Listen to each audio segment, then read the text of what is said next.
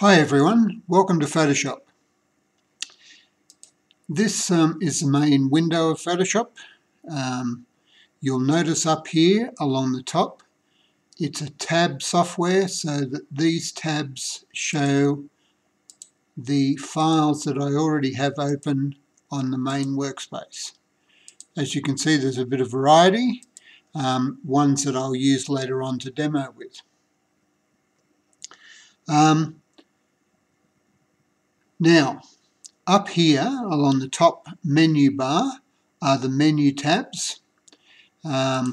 Each menu will have specific items in it that we can use. You'll see the file menu, the edit menu. One of the most important ones, of course, is the image menu. Especially with photographs or images open, the adjustments opens up a whole range of actions, Photoshop actions that we can use to improve our photos. Now, before we go any further, I'm just going to remind you how to open a file in Photoshop. If you haven't got access to Adobe Bridge, then the next best way is to just go File and Open. I'm just going to scroll down. Now this is a dialog box that opens up. You can see Open in the top left hand corner.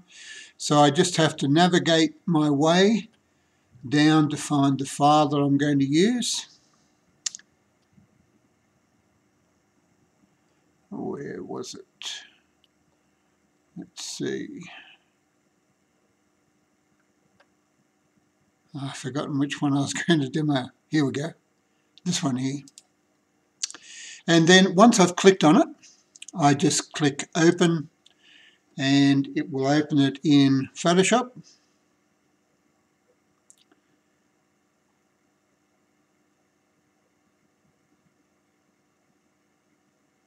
Okay, now while all the rest of the photos that I've already imported have been prepared, this last photo,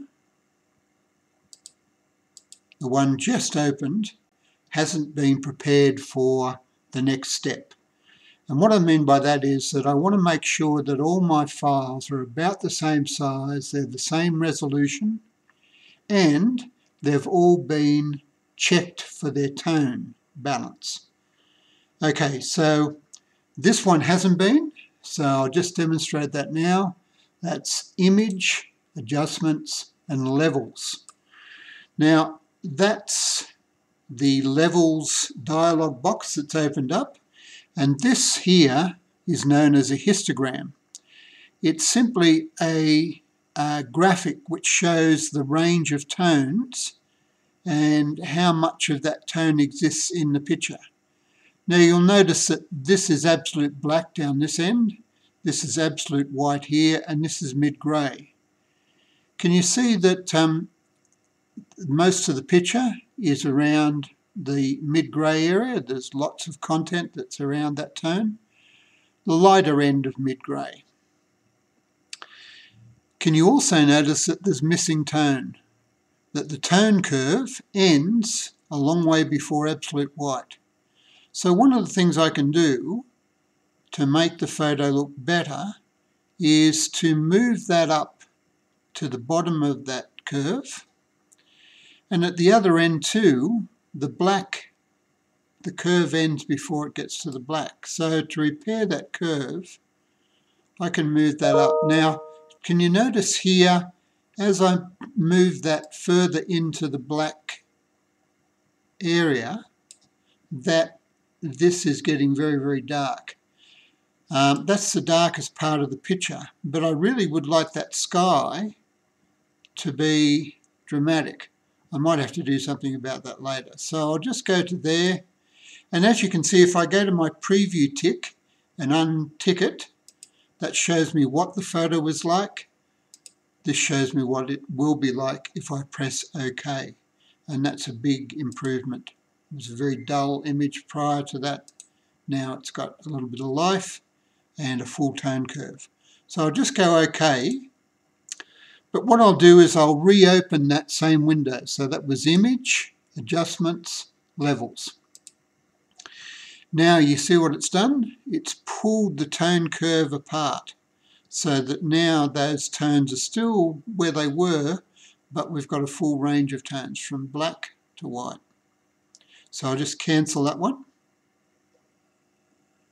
Now, last of all, in this particular episode is image size. Now, I'm going to be selecting bits and pieces of different images, and I'm going to, this one's already been selected, Ginger, she's all ready to go. You can see that the those black and white squares represent transparency. So she's already been cut out, ready to sort of stick somewhere. All of these pictures, I'm going to be selecting parts of them and then copying and pasting them onto other parts, other photos. So we have to make sure they're all about the same size. So here's a background that I intend to use. If I just go up to the image menu again, but this time going to image size, and that opens up this window. Now you can see that I've prepared these earlier. I'm going to make these about A4 in size and 240 resolution. Notice that resample is ticked here. That means that I can change these and they won't keep on changing behind my back. So if I wanted to make that bigger, maybe 40 wide, it just goes ahead and does it. It doesn't change the resolution. So make sure resample's ticked and you can change the size of these how you like. I'm just going to cancel that because that was the right size. And I'll go back to this image, which I may want to use later on. Again, image size. Now you can see that this one's resolution, this is straight out of the camera. I haven't done anything to this image. So its resolution 72. So if I'll click in there and make it 240, the same as the other image. But look at that. It's still 2.5 meters high. I only need it 30 high. So I'm going to put 30 in. So that's basically the same size as the other image that we just saw before. And I'll just go OK. It makes it look smaller, but if I go Control 0 makes photos fit into the picture. Control plus, by the way, allows me to zoom. Control minus allows me to zoom out. Control 0 makes it fit into the picture. Okay, so all of those photos should be basically the same size. So image size. No, this one hasn't been done either, so I need to make that 240 and about 30 wide. So the maximum dimension is 30. This one, image size, they're all over the place. So this was good, 240, 30, and OK.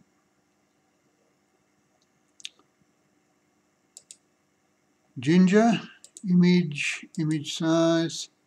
No, she's the right size. She's ready to go, so I'll just cancel that one. The ground, image size. It's ready to go. Cancel that one. The cockatoo, image size, 240. I could make that a bit bigger.